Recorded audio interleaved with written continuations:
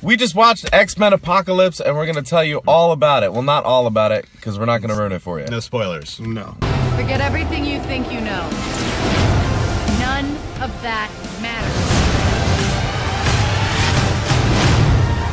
You're not students anymore. I'll take everything from them. What's up, guys? I'm Kojak, this is Tech, and look, we have our buddy Craig just, hanging out with us in the backseat. We just got out of X-Men Apocalypse, and it is 1:30 in the morning. It was a long movie. Very long movie. So, if you have no idea, it's the third installment of, we had X-Men First Class, right. Then Days of Future Past, and now we have X-Men Apocalypse. And the third installment of the second trilogy. Of the second installment of the... The reboot of... A reboot? I guess? I don't know. Right. It's like the prequels almost. That's what it is. No, better than the prequels. Yeah, we had X-Men Phantom Menace. So walking out of there, initial thoughts, guys. What do you think? It was good. I feel like 15-20 minutes could have been taken out of it, but easily. Yeah. It wasn't amazing, but it was definitely entertaining. What are your thoughts on that? Was visually stunning. Couple of nods to characters that are in the books, but they introduced into the movie. Right. For the most part, like some of the issues that I would say are the plot was kind of thin.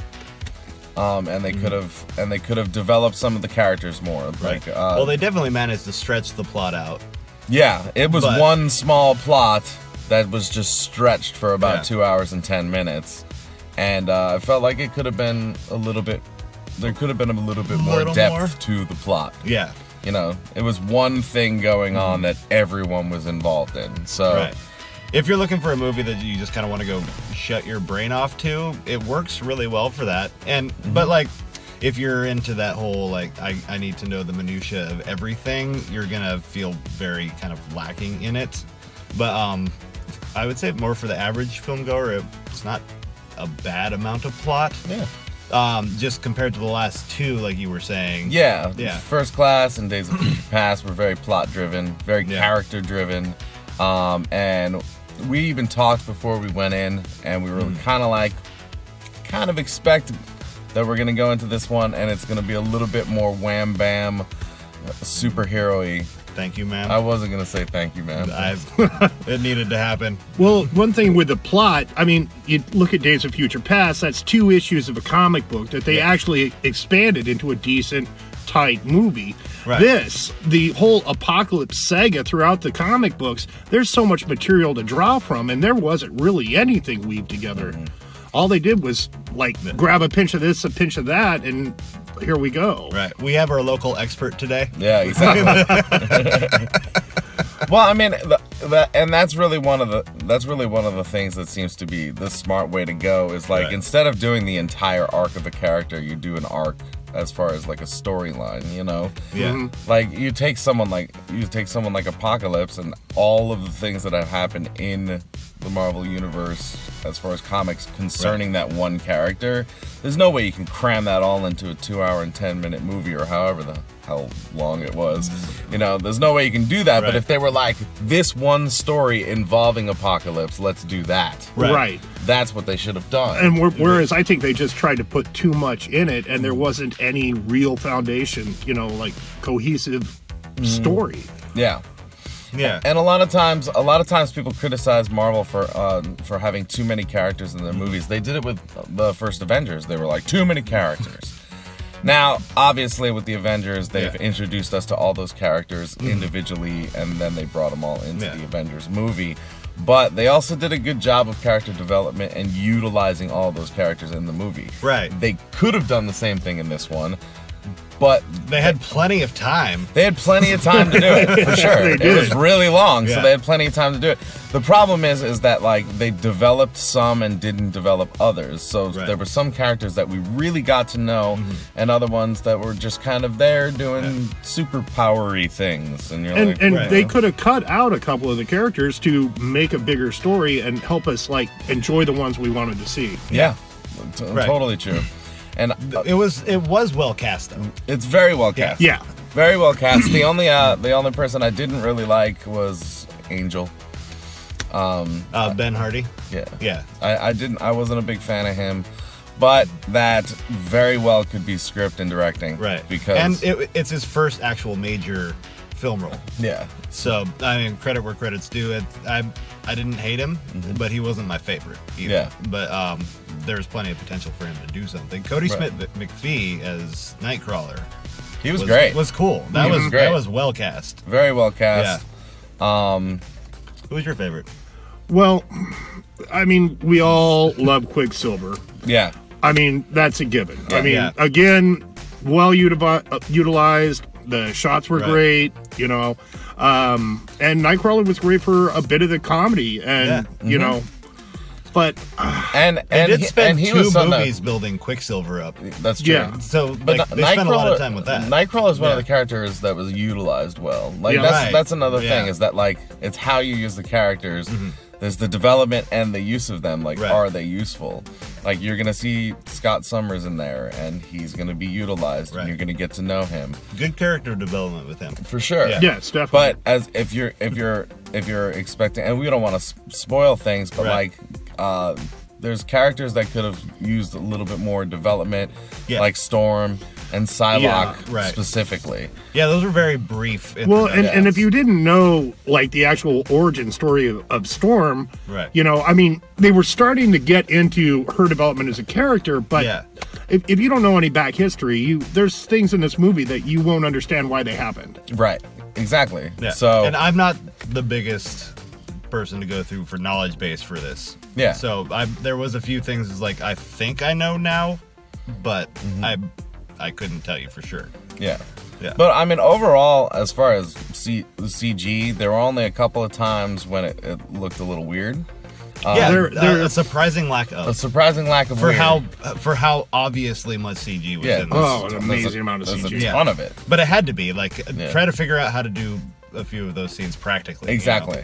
But there were Yeah. moments with that that were a little weird. And we were just talking on our way out about the violence itself and how the killing happened and Right. how certain things What, happened. what did I and say? Just like one or two camera moves away from being rated R. for sure. Well, they definitely ran the razor's edge, if you will, Oh, on the violence in this. Not I wish- not in a bad way. Not in a bad way. It was totally reasonable and Yeah. it was mainly for the most part, you know, the villains who are super violent Right. and that violence is necessary for a villain sometimes, you know. Brutal. You want them to be brutal so that you're Right. like, that's the villain, that's the guy we're looking out for. Right. So I mean, overall, like, that was needed. I honestly, like, I wouldn't have been mad if it went as far as rated R, to be honest. No, Because I thought it no. was cool. There was a few things I wish they would have followed through with visually that we could have seen instead of leaving it up to our imagination. Right. Because it would have been very satisfying Yeah. to see certain things happen. But people are still a little scared about the rated R thing these days. Right. Yeah, they definitely are. But it is PG-13, so most people can watch it. It just you know, it does There get is a little a violent. couple of scenes where I mean I heard a kid kind of groan in the background there. Yeah. As far as we were just talking, as far as, you know, most of the superhero movies, you know, minus Christopher Nolan and Batman vs. Batman, because I don't even think Superman's in that movie. They usually try and put humor into the movies, and this Yeah. one, not a lot. And the humor, It felt crowbarred in. Yeah. It's like There was insert a joke few- here. There was a few good ones. I would say 70% to me of the humor was just like, oh, that needed to be written in there to make somebody in Right. marketing happy or something. You know what it felt like? You know how they hired comedy writers? Right. The comedy writers are actually hired Right. to come into a movie that's already made, and add things that get said off camera to make the movie more funny. It's like they brought Patton Oswalt on, but right when he was about to start writing, his paycheck bounced. Right. So like, you know, like you ever see a movie where, like, you know, out of nowhere you'll just hear off camera someone just being like, my pants fell off and everyone can see my winky, or something like that. Oh! So yeah, every SpongeBob. Every SpongeBob. Yeah, Minus exactly. the winky. Minus the winky, I guess. But yeah, or insert pop culture reference here. Right. Yeah. Yeah. They definitely let you know it was the 80s. Yes. Definitely let you know it was the 80s. And girls, I'm so glad that they don't wear those pants anymore that are pulled all the way up high. It was, oh, they're starting to. Oh, they're coming back. They're back. I'm sorry. The high-waisted thing is definitely back. It's fine if it's like the 50s style. Yeah. But the 80s style was a little rough. Yeah. I mean, the main question is who should watch this movie? Okay. Well, I'll field who should watch this movie, and I'll see how we agree. To start, all right? Basically, I think obviously a comic book fan and people who are fans of the other two X-Men movies are gonna at least enjoy this movie. They're not necessarily gonna love it, and if they're super obsessed with continuity as far as comic books, or even as far as like all of the X-Men movies having some sort of continuity, they're not gonna be very happy. But it is something that you can sit there and enjoy. If you want straight up actiony superhero CG craziness, you know, you're gonna enjoy it as well. And there's a lot of people who just like that sort of thing. So that, and people who just want to see, you know, two really good actors, you know. Fassbender and McAvoy are really the main reasons they play to off watch. each other amazingly well. Like I said, just like Patrick Stewart and Ian McKellen. Exactly. Play just as strong. Because even if you don't like the other X-Men trilogy that happened, you love that play that those two actors have together, and these two do the same thing. So that's going to be a really good thing for you too. And I agree with you. And the thing that I was going to touch on that you touched on was just like, if you are really into exactly how the comic books go, you might have some issues with this unless you can let that go. And other than that, I pretty much agree with what you were saying. Yeah. It's not a great date movie. Unless your girlfriend knows some of the comic books, you're going to wind up having to lean over every 5 minutes and explain, that's who that is, and that's why that's happening. That's definitely true. Whereas, truly, and I must say, still the best date movie is Deadpool. Deadpool is the best date movie. And that's the moral of the story, everybody. Deadpool is the best date movie. That's hilarious. I mean, it could be a good date movie. She's sitting there and looking at Angel's chest, you're looking at Psylocke, and by the time the movie's over, you can't keep yourselves in control. Sure. If you want that. That's my theory. If that's your thing. Sure. I just love Fassbender's brooding eyes. Oh, dear. He's dreamy. And after seeing that other movie he's in, he's hung, too, so... Well... Which movie? What movie? Oh, you haven't seen Shame? Oh, no. Not yet. I was like... Well, there you go, guys. Yeah. I was like... Liam Neeson, watch out. I was like, Assassin's Creed isn't even out yet. What are you talking about? Oh, don't even get me started.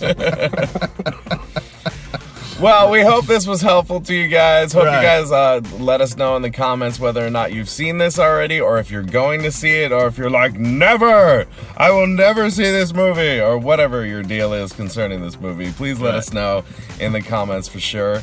And throw this thing a like, and don't forget to subscribe if you haven't subscribed yet. And also, we are going to be watching 2 movies this week, so we have another one coming up. We're not sure if we're going to do this one or the other one for Critique the Critics, but whenever it comes out, it's going to be right up there. Let us know which one you want us to do. I definitely want to see what the critics got to say on this one. I do too. So it's either going to be X-Men Apocalypse, which is probably what we're leaning toward, or we're going to be seeing Alice Through the Looking Glass as well.